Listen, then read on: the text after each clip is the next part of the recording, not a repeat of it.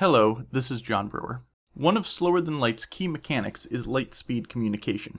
This video is going to demonstrate how Lightspeed communications work in the UI the player uses.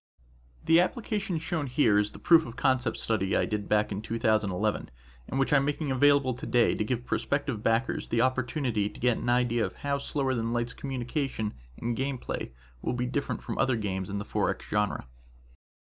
Because ships in Slower Than Light often cannot be given orders quickly, they are issued missions, which are a series of orders that they will execute either in order or based on a series of triggering conditions. Here, I'm using an iterative design process to build a colony ship to colonize the Ophiuchus star system. You can see as the ship leaves my homeworld that it has a tag attached to it telling me how old our information on that ship's location and velocity are. The UI draws the ship not where it really is, but where it thinks it is, presuming it continued on course and speed since last contact.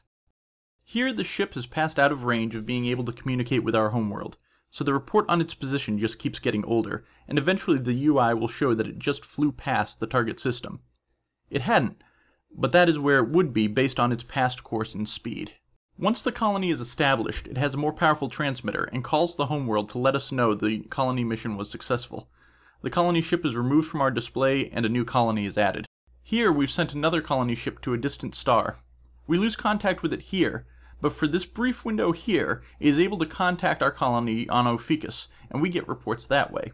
Once it passes Ophiuchus, though, we have a problem.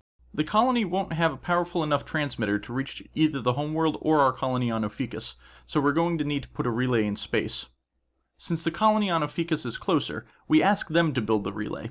It will take 12 years for the order to reach them, but that is still faster than launching the relay from homeworld. We build and launch the relay, which sits between the Ophiuchus colony and the Bait and Kaitos colony.